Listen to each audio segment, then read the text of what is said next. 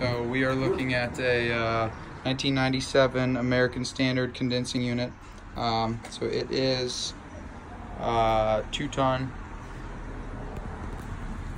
Front of the house is right here, so relatively easy access from the front. That's probably the best place to bring it in, but we're going to look at replacing our electrical disconnect. I will get the breaker size downstairs. Forgot to get that, but we will question for Kyle whenever this was installed. Are we allowed to take these whips through the siding? One, it's not sealed, so we'll need to seal it. Two, inspector might ding us on, I don't think we're allowed to take the whips through the siding, so we might have to replace this material going through with hard pipe conduit, but I'll confirm that with Kyle. But either way, it needs to be sealed up one way or the other.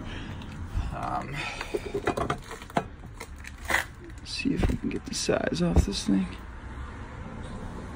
We'll get it inside. But it's not quite level where it's sitting, so it's on an existing concrete, big concrete slab. So we'll just need to make sure that we're going to set the unit on a new pad, 2 inches tall, but it's going to have to be shimmed up just to make sure the unit's level where it's sitting.